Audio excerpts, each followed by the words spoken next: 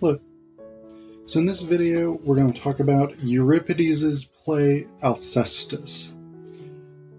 Alcestis is an interesting play because it's not exactly a tragedy, but it's also not a comedy per se. It's a kind of dark comedy, I guess, because the basic sort of plot line goes from things are not necessarily fantastic to things are really bad to a happy ending, which is the basic arc of comedy. But the happy ending at the end of this play is also not really that happy. Like, it's something that Euripides clearly wants us to be skeptical of. So, there's a lot of interesting stuff going on here. And to sort of start the plot overview, I actually want to start with the prologue from Apollo, because he sort of explains the background and the lead up to the events of the play, which I'll then talk you through in more detail. He says, "Ah, house of Admetus, where I was a lowly servant once. Yes, I a god, and all because Zeus slew my son Asclepius, hurled lightning through his heart, and I in my rage slaughtered his one-eyed giants, the Cyclopses who forged his thunderbolts. For my punishment my father made me flunky to a mortal man. So here I came, my host's cattleman, and staunch supporter of his house until this day. An upright man myself, I found an upright man. And by tricking the fates I saved him from his time of death. Those ladies made this bargain with me. We'll let Admetus off his dying for now, if he'll exchange one body for another down below. Well, he importuned and canvassed all his near and dear, including father and old gray-haired mother, and found absolutely no one to give up the light for him and die. No one, that is, except his wife. She's limp in his arms this moment in the house, gasping out her last. Today's the day she has to die and flit from life, but I've come outside the house, these friendly halls. I don't want death's contagion smeared all over me in there." He sees Death emerge, drably and mournfully dressed with a drawn sword. Ah, no less than Death himself, the great undertaker, itching to take her down to the house of Hades. Right on time, too. He's been watching for this day, the day she dies. So, as Apollo says here, the plot of this play is basically driven by the fact that Admetus has been given a chance to cheat death, provided that someone is willing to die on his behalf. The only person willing to do this is his wife Alcestis. And she's young, she's pretty, she's a mother, she's great queen, whatever it is. So she's not necessarily an ideal person to die. Like, she's a person that, generally speaking, society would want to keep alive. But she agrees to sacrifice herself for her husband on sort of the premise that his life is more worthy than hers and that he's a good man and whatever it is. As Apollo says here, he's a just man. Much of the first half of the play is taken up with Alcestis dying and people basically lamenting, including Admetus, who laments extensively. And he says repeatedly and extensively, "Oh, I wish I could die in your place," which is, of course, super ironic because she is, in fact, literally dying in his place. Like, he is the one who's supposed to be dying, and she has taken that. And so for him to repeatedly say, "Oh, I wish I could die instead of you," this is one of the ironies of the play that Euripides really, really highlights. Like, he hammers this point that Admetus is hypocritical about this. So this goes on for a while. Alcestis dies. Everyone is sad. Heracles shows up. Heracles and Admetus are friends. Heracles shows up to come and stay in Admetus's house. And this is actually a really important point because this raises significant questions about the value of hospitality. And I'm going to come back to that. Because what Admetus does is basically lies to Heracles and says, oh, yes, we're in mourning, but it's for, like, a distant friend. So you should still go to the other room, have a feast, get drunk, whatever it is. Avail yourself of my hospitality. So Heracles is taken in by this lie, that it's a distant relative. So he goes in, he starts partying. Admetus's father shows up for the funeral, and this is a really significant portion of the text, because Admetus, not entirely justifiably, blames his parents for Alcestis dying, because both of them, both his mother and his father, had refused to die in his place, and so that was why Alcestis agreed. Admetus, when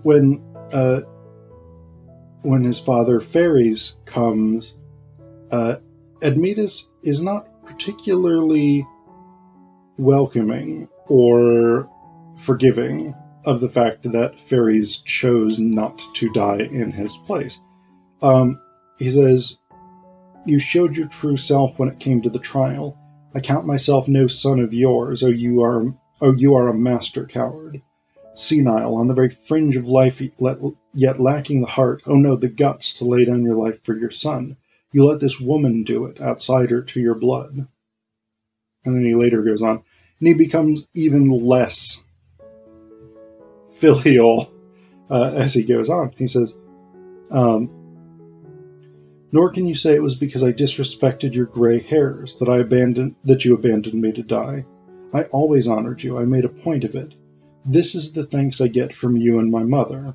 Well, lose no time. Spawn some offspring to pamper your old age, deck you out and wind your shroud when you are dead, for I shan't lift a hand to bury you."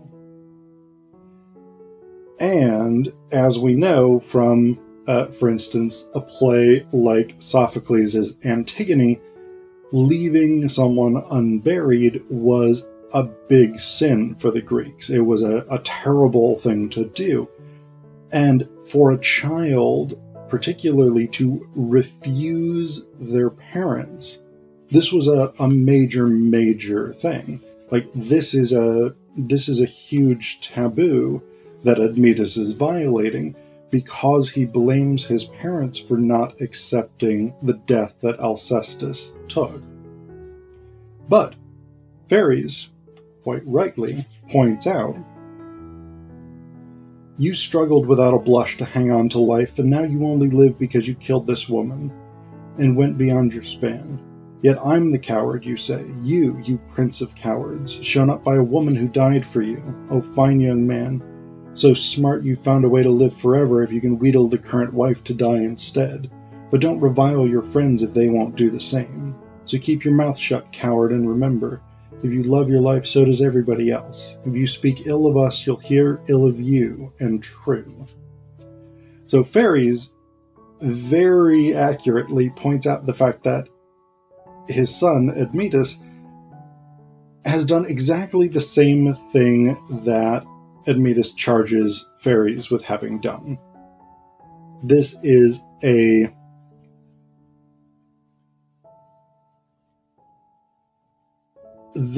situation in which Admetus has caused the death of his wife more directly than Pheres and Admetus's mom have, and yet Admetus is blaming them. He's criticizing them for that thing.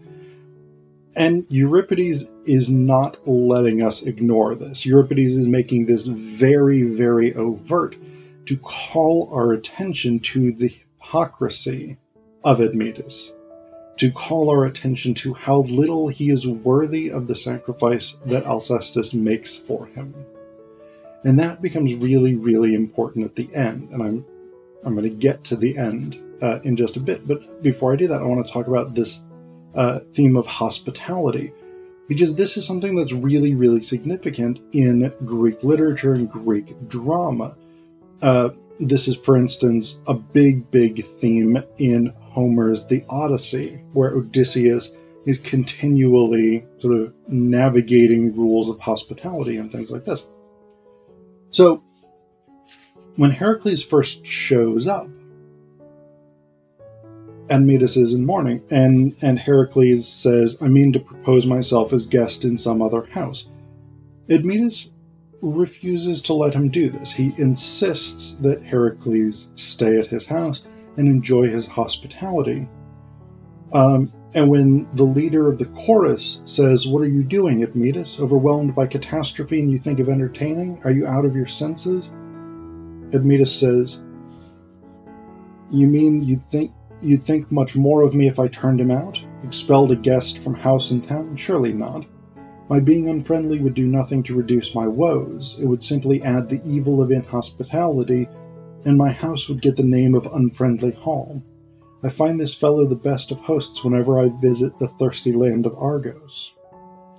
So, this is the thing here, is Admetus brings Heracles into his home, even though he tells his servants, take him in the back room where he can't see any of the funeral stuff, and no one tell him that it's Alcestis who's died. He brings Heracles into his home out of an ethical obligation to provide hospitality to the stranger. So, Heracles is in the back room, partying, getting drunk, wearing leaves in his hair and all this stuff. And Admetus's servant, Admetus's butler, is basically like, this fucking guy. Like, we're out here mourning the loss of our beloved queen, and he's back here getting drunk and singing and dancing and doing whatever he's doing. And Heracles, who, to be fair, is not usually all that bright in Greek tragedy and in a lot of Greek literature, Heracles actually picks up on this. And he's like, you, butler, you have a vinegary face. He actually uses the phrase vinegary face, which is a great phrase, I think. And so Heracles gets out of the butler the information that Alcestis is the one who has died. And so what Heracles says is, I must go at once and save this lately dead, restore Alcestis to this home of hers, and make Admetus some return. I'll go and hunt out Death, that gloom-draped king of corpses, and I think I'll find him knocking back libations near the tomb. I'll leap out from an ambush, grab him, weld my arms around him, and no matter how he heaves and strains, no man alive shall prize him from my bone-crushing vice, until he's handed back this woman. But if by chance my quarry balks me, doesn't come to get his bait of blood and porridge, I'll take myself below to the sun-starved halls of Persephone and Pluto, and do my asking there. I'm sure I shall fetch Alcestis up and put her in the arms of my most generous host, who made me at home and did not turn me out, though he was struck to the heart with grief. Yes, hid his feelings, heroic man, and did me honor. Is there anyone in Thessaly more hospitable than he? Anyone in Greece? Never let him say that such nobility was answered by a lack of generosity. So Heracles, in recompense for Admetus offering hospitality, determines that he is going to go fight Death for the soul of Alcestis, basically, and he's going to bring her back from the dead, which he does. It goes exactly according to plan, at least from what Heracles recounts. He shows up at the tomb, sees Death, who's just sort of chilling there. Heracles grabs him and basically squeezes him until Death agrees to let Alcestis come back. Now, the ending of the play is really, really interesting, because when Heracles shows up, the stage directions, and this is this is an editorial stage direction from our translator, Paul Roche. This is not something in the original Greek manuscripts. But it says, enter Heracles leading a woman heavily veiled. So Heracles basically shows up with Alcestis in disguise. And it gets interesting here, because he starts by saying, one should be candid with a friend, Admetus, not keep grudges smoldering within.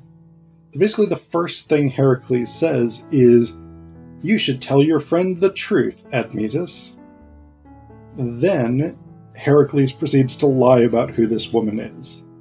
Basically, he tells Admetus, yeah, I won this woman in a contest of strength, and I want you to hold on to her for me. Basically, like, keep her in your house until I get back from one of my 12 labors that I've got to go do. And Admetus is like, yeah, I don't really want this woman. I don't have anywhere for her to stay. If I put her in the servants' quarters with my male servants, they'll try and have sex with her. If I put her in my dead wife's bed, people are going to be like, hey, that's a little weird that you're keeping this sexy young woman in your dead wife's bed after you were like, oh, I'll never marry again or have sex with another woman. So Admetus is not particularly chuffed with this plan, but Heracles is basically like, hey man, if you don't take this woman, then I will hate you forever. And Admetus is like, alright, I really don't want to, but you're a good friend. I'll do you a solid on this. And then Admetus is like, yeah, I'm really not happy with this, especially since she's kind of got the same, build as my dead wife, so this is all making me a bit uncomfortable. And then Heracles is basically like, hey, why don't you hold her hand? And Admetus is like, I don't really want to. And Heracles is like, yeah, no, just hold her hand. And then Heracles takes off her veil, and he's like, oh, surprise! It's Alcestis. I got her back from the dead. I wrestled him, and now she's back. And Admetus is like, oh, this is the greatest thing that's ever happened. Oh, why isn't she talking? And Heracles is like, she can't talk to you for 3 days because she needs to purge the underworld's claim on her. So, Admetus, who, despite Apollo telling us that he was this great, just guy, is really kind of a dick. Like, lets his wife die for him, and then blames his parents for not choosing to die for him, while being very reluctant to accept the responsibility that he set up his wife's own death, is now getting her back. And we get and Alcestis herself is denied the opportunity to let us know what she thinks about this at the end of the play. If